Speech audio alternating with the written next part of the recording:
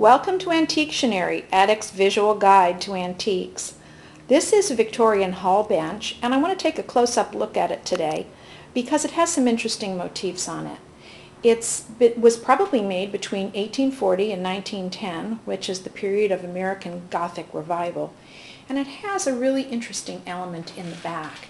It's a beautifully carved grotesque, an animal mask combined with plant motifs, and in this case it's acanthus, that end in scrolls or volutes. And this panel dominates the back of the bench.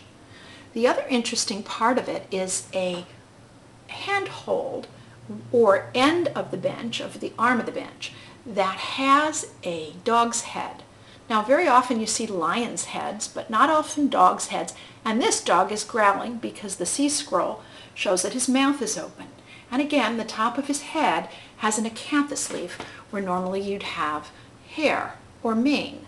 Down in the bottom, you also have the same motif carried through into the feet of the piece, which are dog's feet.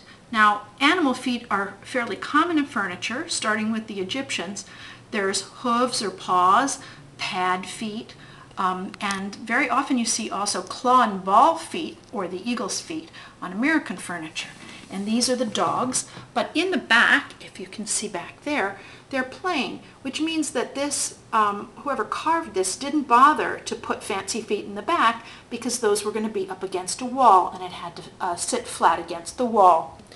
The seat of this bench operates, and the hinges are very nicely hidden along the back seam.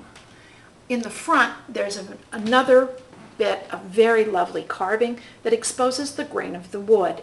It's called gouge work or nicking, and it creates a kind of even pattern along the front.